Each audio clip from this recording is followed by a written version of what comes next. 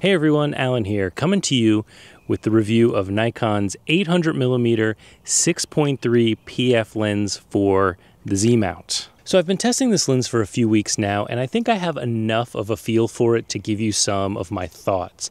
I did already put out a bleeding edge first impressions video, which I'll link to right here, but in this video, what I'm going to do is go into just a little more detail. I'll go through the lens specs, show you some of the features of the lens that I like and maybe don't like. I will give you some of my impressions from using the lens out in the field, and I'll show you some example images that I took from being out in the field. And then also I took the lens out for a full day to a bird park, and so I've just got some really nice examples to show you of how the lens performs in terms of image and sharpness and rendering. So if you are considering this lens, hopefully this will give you some helpful information as you make your decision, or if you're a gear junkie like me and you just like to watch videos like this, hopefully it will provide a little bit of entertainment. So with that all said, let's jump into first some specifics about the lens and the features on the lens itself.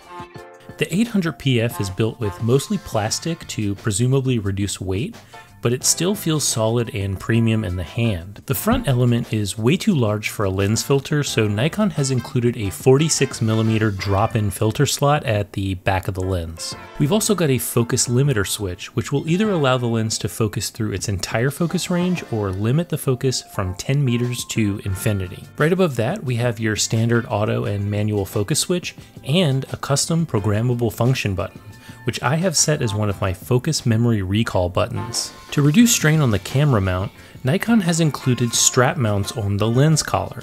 While I like this inclusion, I do find it annoying when I have to take my strap off just to rotate the lens foot. On the right side of the lens, Nikon has included a focus memory set button.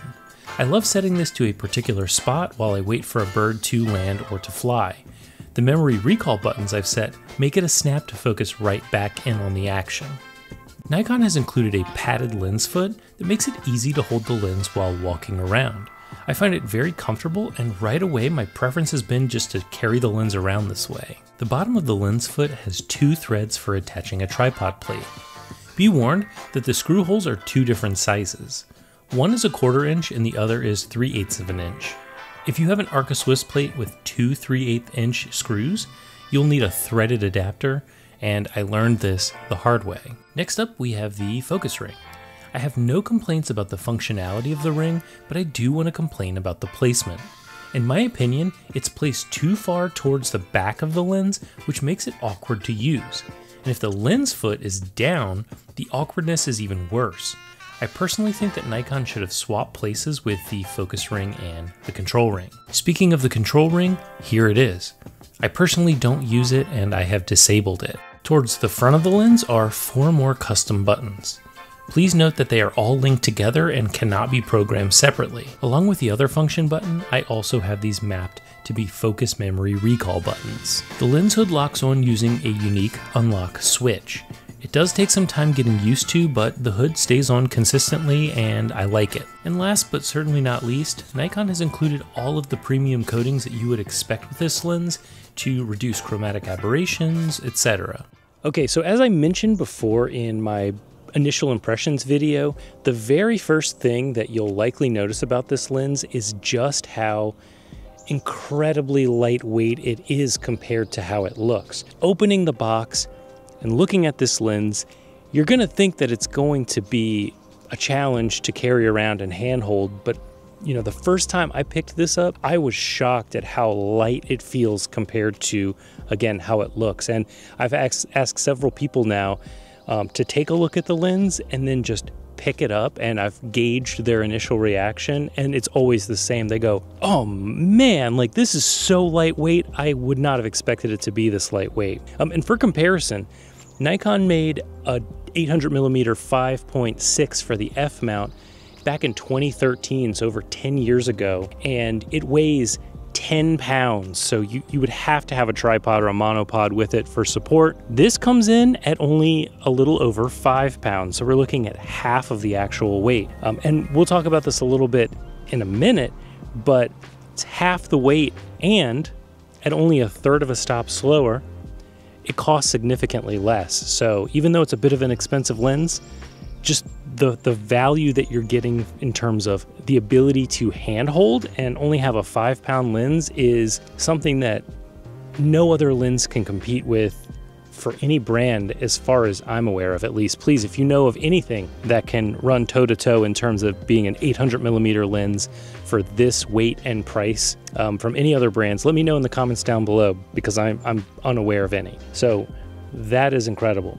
Now, the second thing I noticed when I picked up this lens is how big it looks. And in fact, I still haven't gotten used to how big this is, especially compared to my 500 PF. And I think it isn't just me. Every time I've brought this lens out for the last few weeks, I have gotten comments about it immediately from everyone around me. I joked in the last video about a dozen people walking up and saying like, "Oh, that's quite the lens you've got on you, and you're trying to shoot something in outer space." And you know, I mean, it's every single time I bring out this lens, I start to get comments about it. Just be aware, if you have this lens, it seems to draw a crowd and get a lot of attention. And if you don't like attention, that could be a bit of a negative. So just bear in mind, it's huge and people notice it and they want to comment about it and talk about it. I mentioned this before, but I want to talk about the price of this lens for a second, because it is expensive. It's a $6,000 lens, $6,500, which is not for everyone. In fact, it might not be for me. I'm still deciding. But that said, it's interesting because its predecessor, an 800mm 5.6 for the f-mount, which weighs twice as much and is only a third of a stop faster, is still more expensive than this lens. The 800 5.6 new right now runs somewhere around $8,500 US, which is insane. And used, it's still about the same price as this brand new lens. So if you're looking for an 800mm and $6,000 US is in your budget, this was probably going to be your choice just for the hand holdability alone. I mean, unless you really, really, really need that extra third of a stop of light. So it's in a sense expensive, but in a sense cheaper than its predecessor, which is unlike any other lens that I've ever seen, especially at this focal length. So I think really for you, the only consideration is $6,500 US too much for your budget or not? And if you need a super telephoto lens at 800mm and you've got the budget for it, this is going to be your choice. All right, so next up, I want to just give you some of my impressions from using this lens in the field, starting with revisiting a little bit the size and the weight conversation. And it's really just about how hand holdable this lens is. I would say that the hand holdability, if that's a word, is off the charts. For an 800mm, I would have expected to be very fatigued and to be very unable to hold my arms up without a monopod for long periods of time, and I found that to just not be the case. I can hold this lens for a really long time, carry it around, I don't get too tired, and it's not really a problem. By the end of the day at the bird park, I would say, you know, holding my arms up for a really long time, waiting for a bird to move or to fly, I was getting a little tired, but that was after a whole day of shooting. I can just imagine the possibilities that having this will open up compared to one of the heavier, older super telephoto lenses. So if you're worried about it being hand holdable, it absolutely is, and you should not be worried. The second thing I noticed is more of a symptom of 800mm, I think, than necessarily this lens itself, but it's how lost I get when shooting songbirds in branches or thick foliage. It's just a little tough with that much depth of field to focus through to get all the way through it fast enough to find the bird sometimes.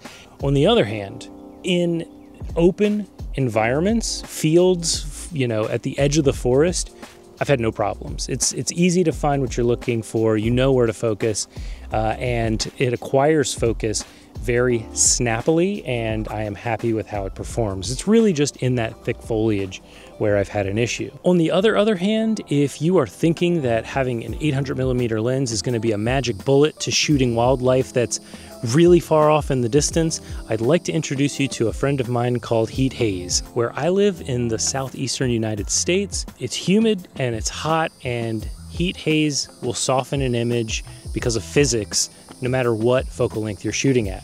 And it's even worse and more exaggerated with this lens if you throw on the 1.4 times teleconverter where you're shooting at 1,120 millimeters. You just can't always get a sharp image. So if you are considering this lens, just be ready to shoot early in the morning, late at night, or on cooler days, or you're going to be a little bit disappointed with the heat haze in the atmosphere. But let's flip it around the other way. Let's talk about the amount of reach you get with this lens. And, barring things that you can't control, again, because of physics, like heat, haze, etc., what I want to do is set up an experiment where I set up my tripod and I walk away from it and I take a photo with the 800 and the 500 PF and maybe a few other lenses like the 400 or the 300 PF. And from an aerial viewpoint, I want to show you how much further you can be from the subject and still fill the frame an equivalent amount, if that makes sense. So bear with me. I'm going to grab my drone, send it up in the air, and I'm going to show you just how much reach you can get and how much further you can be from a bird without potentially scaring it away and still fill the frame just as much. Okay, so I set up the ZF, which is conveniently bird-sized-ish, on a tripod, and I walked as far away as I could to still get a frame-filling image. Notice just how far away I can be with the 800 PF. With the 500 PF, this distance is cut nearly in half. I am notorious for scaring away birds, so this gets me to pretty dangerous territory. With the 400, the distance is exactly half of that of the 800 PF, which is to be expected, and I'm even more likely to scare a bird away. The 300, while an incredible lens, just puts me way too close for birds in most situations. Okay, so let's talk about the maximum aperture of 6.3. I will admit, and I said this in my first impressions video, I was a little nervous about a maximum aperture of 6.3. The 500 PF has a maximum aperture of 5.6, and I already find that to be a bit limiting. This is a third of a stop slower, and I was nervous that I was going to end up in a lot of really high ISO situations because of that lack of light. And to an extent, my worries were founded. In the forest like this, I do find that I end up with a high ISO, especially early in the morning and late in the evening. That said, the Z9 and modern post-processing techniques can really do a lot to minimize the amount of noise. On the other hand, as I already mentioned, I don't find myself shooting with this lens in the forest very often. I'm looking at maybe wide open spaces, and I think that's where there's a subject that's just really far away and I want to bring it closer. I think that suits my style of photography, and that's what I'm looking for, and because of that, I'm out in the open where there's a lot more light and the maximum aperture hasn't really bothered me that much. But if I ever find myself in the forest and I find that I need an 800mm and I need it to be faster than 6.3, I'll just have to admit that I might find myself being a little limited by this lens. But for my particular use case, I just don't think it's going to be a problem, and it hasn't been so far. All right, enough of me rambling on. It's time to show you some example photos. I took this lens out to Sylvan Heights Bird Park, a lovely little bird park in North Carolina that has aviaries for every continent on Earth, and I spent a whole day out there testing some lenses, including the 800 6.3. So I've got a lot of great images to show you, as well as some that I've taken out in the field back at home, and I think they're going to give you a really good sense of what this lens can do. I will say off the bat, the lens is incredibly sharp, even wide open, and I love not only the way that the image renders, but also the fall off from the subject to the background is a little bit magical, and I think you'll see it in the examples, but there is just something a little bit special about this lens. So without further ado, on with the examples.